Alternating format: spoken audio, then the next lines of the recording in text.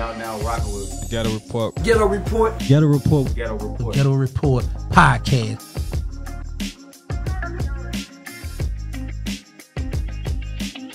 Shortly after the incident, Benzino squashed his beef with the LOX. And was he in a video or something, I believe, or something? They did a video later on or something like that?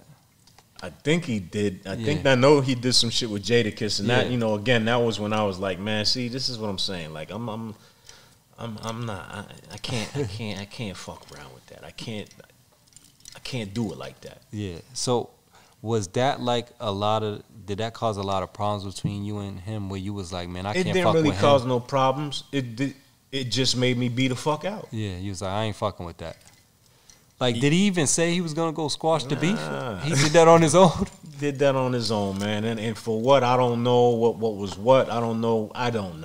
Yeah. But what I do know is I can't rock with that type of mentality. Like, I just can't. Yeah, that's crazy. Like, you can't go squash the beef when. Did you get stabbed, Ray?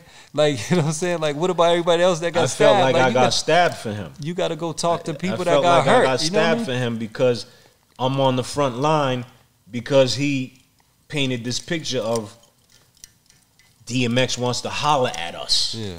DMX didn't want to holler at 100 niggas. Yeah. I don't give a fuck. I know he's not here, but I pretty confident he didn't be like, go get all of them niggas. Yeah. I don't think he said that. Yeah, nah, he definitely didn't say that. And then you heard her say he wants to holler at you. Right. She clearly, and that's the thing. Yeah. There was no shimmy, shaking, and shucking and jiving about that. She looked at him and sat down and said, DMX want to holler at you. Yeah. That's what happened, man. Yeah. Now, if niggas want to paint other pictures and I'll go ahead and paint. Okay. So, when you got your money for the group, I'm gonna go back to when y'all signed y'all deal and you got that money. What you do with your money? So I took that check. I took my jewelry. I pawned my jewelry. I went to the local CDC, Community Development Corporation. They gave me $25,000. I put all that money together, and I opened my store in Cobman Square, Antonio Saldi clothing store. Okay. And I opened it with the premise that I'm gonna make this store like a Newbury Street store, not like some hood shit. Yeah. And that's what I did. And that was my already. One thing about me is like I be plotting and planning my escape route months and years ahead when I see fuckery going on. Yeah. So so let's talk about the store because before you actually got the store, we used to pull up to your crib and buy the hoodies from you. Yeah. And we got the blue hoodie, the black hoodie. My man had the vest. The dude had the gray one. We was getting all them hoodies, especially had the cone. They didn't have the champs at the time. These are the hoodies, man. That's what made me open the store. Yeah. Cause I was like, if niggas is gonna come to my house, y'all was coming at 2 in the morning after the club, and I'm like, yo, if niggas is gonna come to my house, niggas will come to a store. Yeah, we was like, yeah, let's go. We go right here, get the hoodie, man. One time we did you did a photo shoot with us in the square on Wheatland Ave. Yeah. We was all out there deep, and the police came. Yeah. And what happened? What did happen? I don't remember. We all ran. Got in the car. You stayed there. But all of us. Y'all was hot. Yo, was hot. We all ran. We hopped in the car. My car was at the corner. We peeled off. Then we ended up coming back. He was like, yo, why y'all leave, man? We was like, yo, we had to go, man. But y'all niggas is probably strapped to fuck up. I know y'all was. We was bugging. So we ended up doing you did a photo shoot with us. I think for like the Source or something like that or whatever. Yeah. We end up doing all of that. But so the store though, let's talk about the store. You end up having the Stop Snitching shirts in the store, right? Mm-hmm. Them shirts made national news. Yeah. You caught a lot of heat from the Stop Snitching shirts because people wore it to court. Mm-hmm. Did the mayor, Menino, came in there and told you got to stop selling them or something? So Menino, first of all, that I did, the Stop Snitching shirt, I got to give Tang the Juice's props. Yep. That came from his mind. Tang's very visionary type of dude. And even the raid vest, that came from his mind as well. But the Stop Snitching shirt, Mayor Menino sent 3 clergymen, 3 of the top clergymen, Rivers, the other 2, I forgot their name, but he sent them, and they came to my store one morning. I wasn't there. One of my employees was there. He called me and said, yo, the ministers are up here. They want to talk to you about the Stop Snitching shirts. I get up there. They're sitting on a car in front of the store, and they're telling me, oh, you know, you got to stop selling those shirts. The mayor's pissed off at you. You need to take them off your shelves now. And I'm like, I'm not taking nothing off the shelf. If the mayor wants me to take them off the shelf, y'all go back and y'all tell him to come see me. And they were like, are you crazy? Are you crazy? I'm like, you heard what I said. And I went in the store. I get a call from the mayor, and he was, you know, he wasn't acting like them. He was like, yo, Antonio, I know what it is. Let me come talk to you. Let me and you just talk. And I was like, yeah, that's what it is. So he came. Me and him went in the back of my store. We had a one-on-one, and he was just basically telling me how he would compensate me. He was like, I know you don't have to take them off the shelves, so I'm not here to tell you to take them off the shelves because you have freedom. You can do what you want.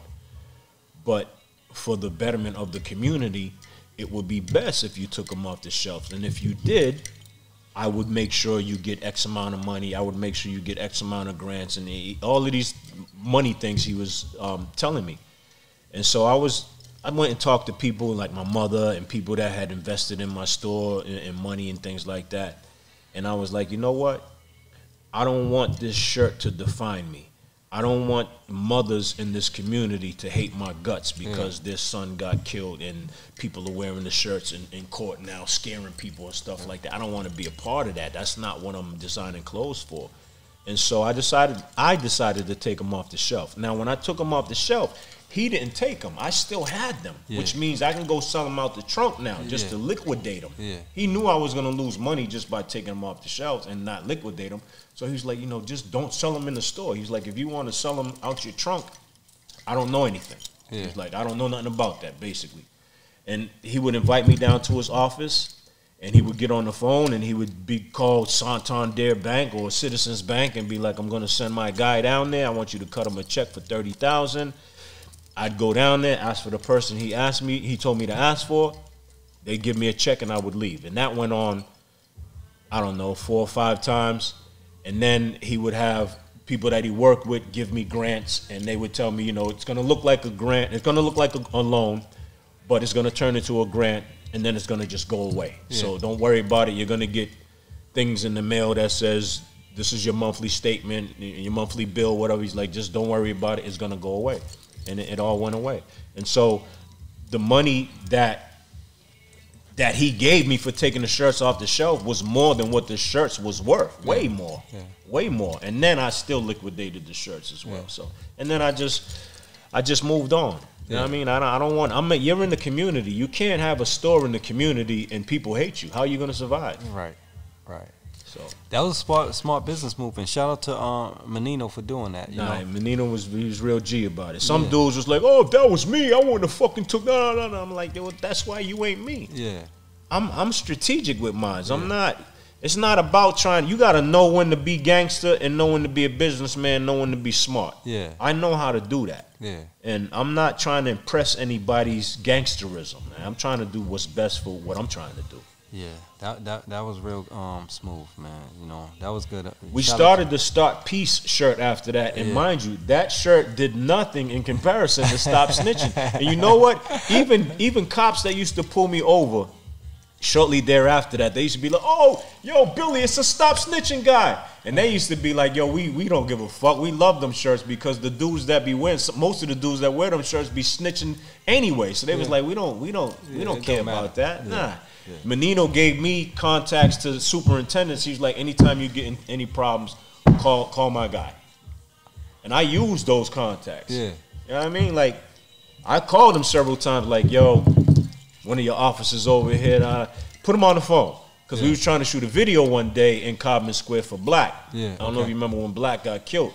And I brought a whole bunch of, I brought big shit up to Cobman Square. Speakers, we had shit rocking out there. Oh, Jim Black? And the police were up there and they were like, "Oh, y'all can't do this, y'all can't do that. You need to shut it down. This is over." And I'm like, "Nah, I got clearance to do this." "Oh, no, you don't." I said, "No, I can call your superintendent right now."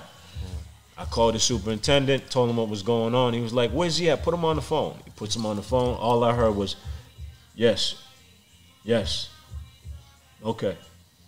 Hung up. He was like, "Go on." Yeah. We did what we had to do. Yo, that's smooth, man. Yeah, so you received this prestigious Small Business of the Year award. Clothing was featured in movies like The Shaft, Save the Last Dance, Exit Wounds, and Talk. Yeah. Yeah, okay. Yeah. That's good, man. But Max B and Jim Jones wore your shirt in wore the Stop Snitching shirt in a video. You seen that? Yeah.